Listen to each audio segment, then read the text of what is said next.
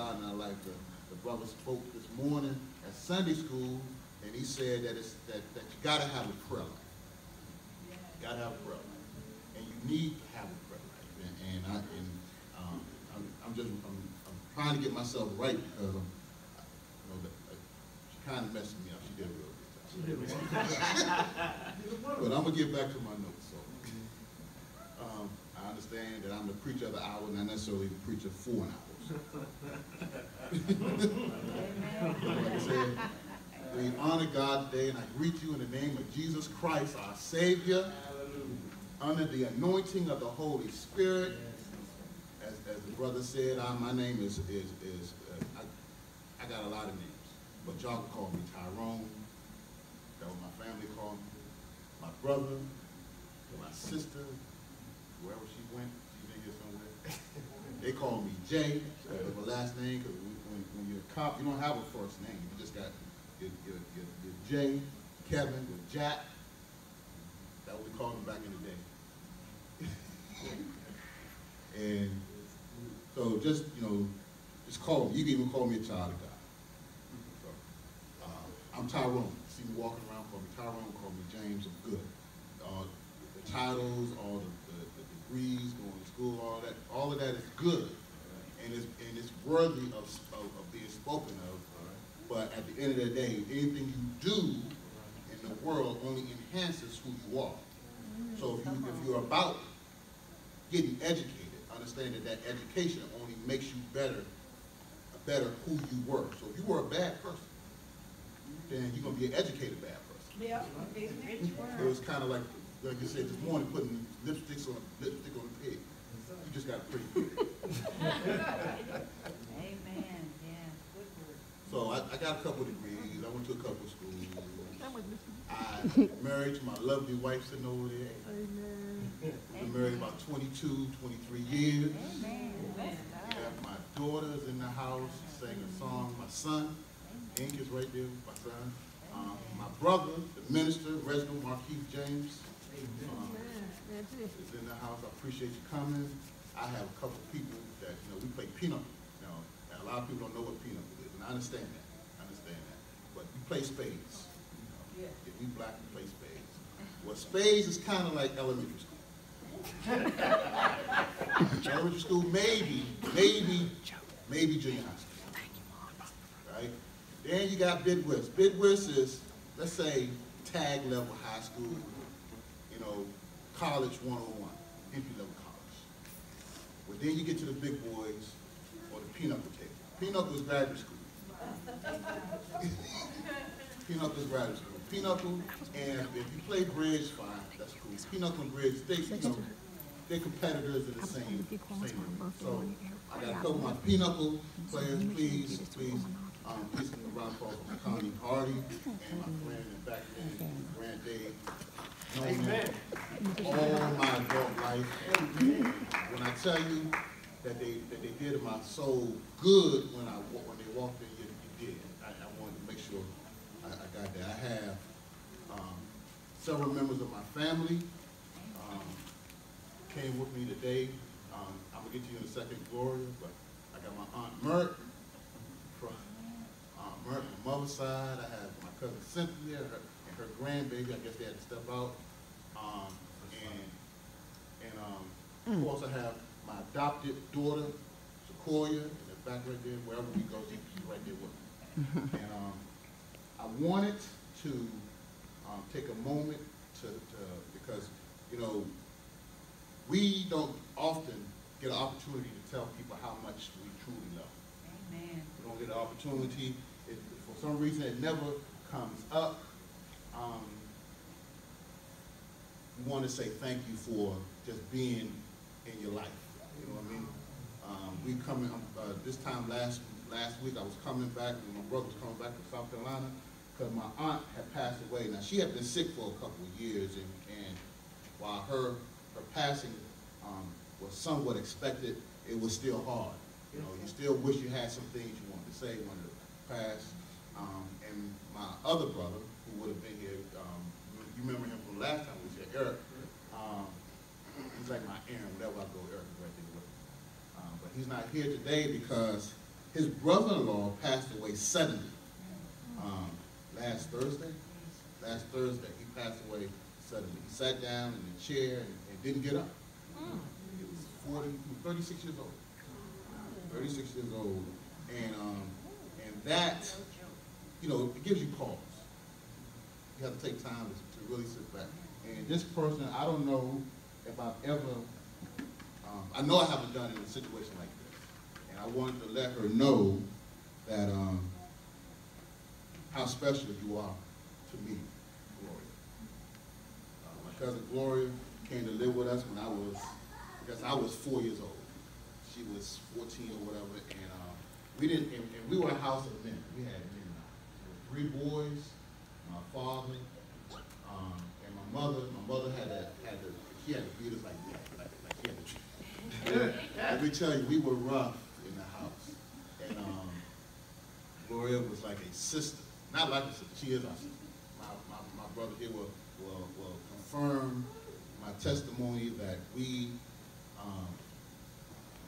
that she pretty much raised us. She cooked for us. When my parents before my mother and father went to church, when she got her license, she drug us to church up in Northeast, up there by Breezes nightclub. We was up there, and when I say they were a Holy Rollers church, I'm gonna talk about Holy Rollers in a second, but they churched up there, and we might have been the only young people there. But we went there every Sunday. We stayed for the service, and she brought us back home. She cooked for us, she babysat for us. She was, she was the example that we followed into adulthood. The example we followed to adulthood. Hers was the first wedding we went to that was nice. So after that, you know, the nice wedding was. It was catered.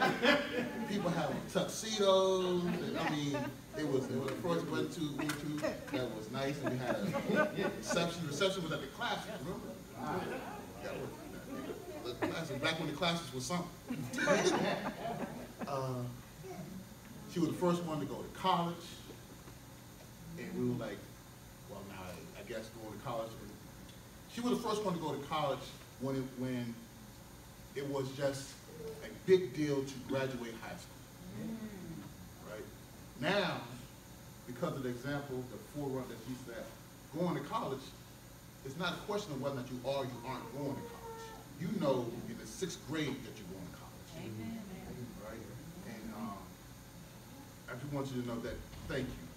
And I love you dearly. Amen. For that. Amen.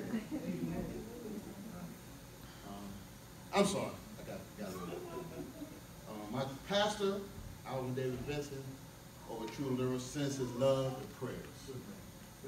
Sends his love and prayers. In fact, we're looking forward to the Reverend Dr. Kevin Jackson. He talked about my degrees. The Reverend Dr. Kevin Jackson is going to come and bless us at our married couples retreat in October.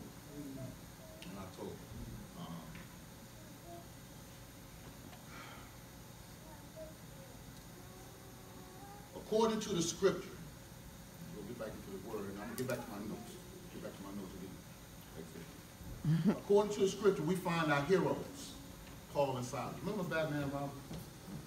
He said our heroes are in some type of dire straits. Those of us now, if you know what I'm talking about, then you are old. Amen. We find our heroes, Paul and Silas.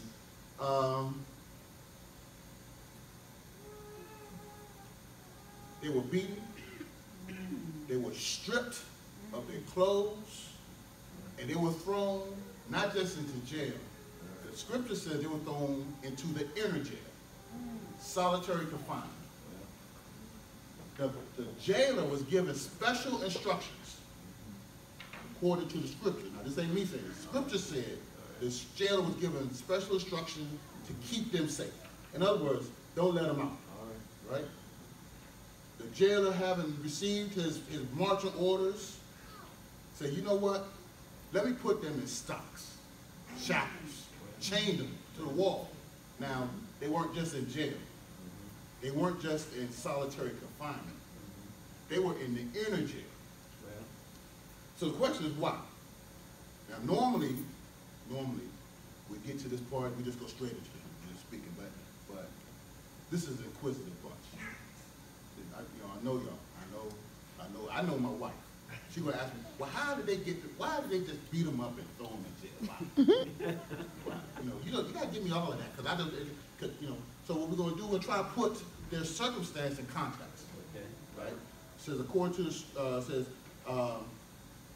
they were thrown in jail because they were about God's business. Well, Right? The Bible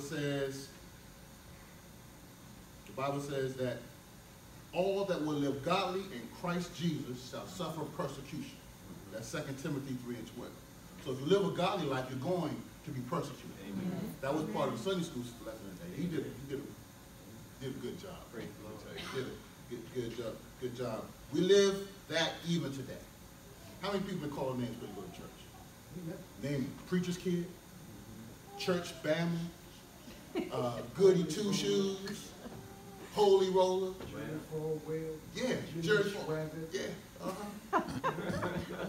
They used to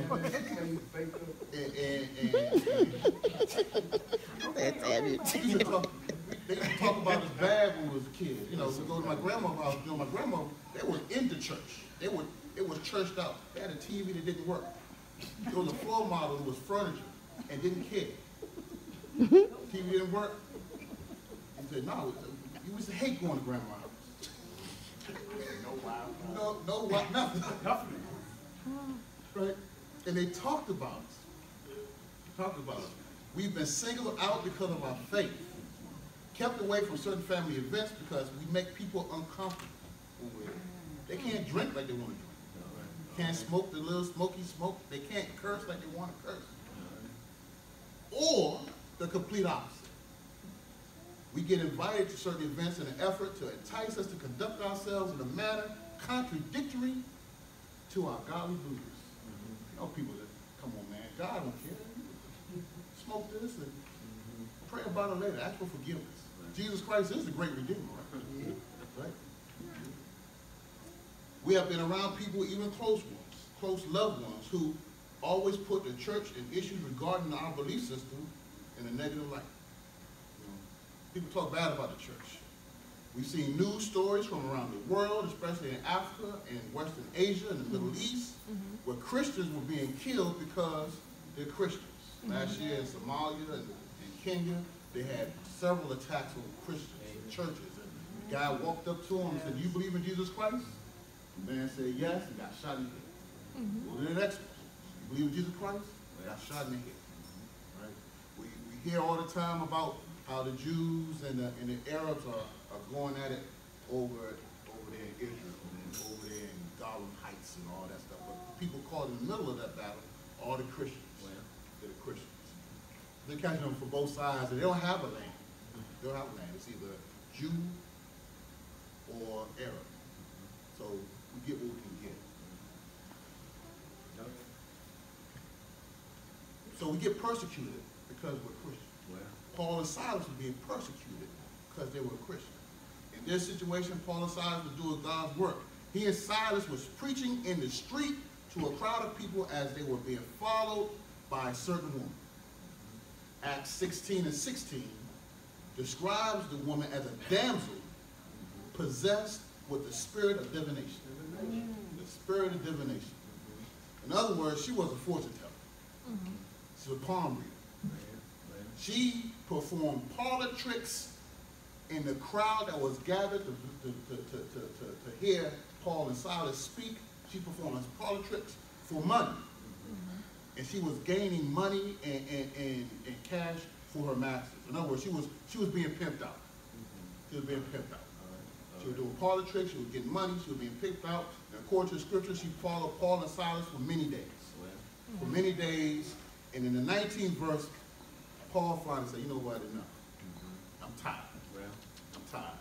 I'm tired of you coming behind me and doing this stuff. You distracted me from doing God's work." So Paul, being Paul,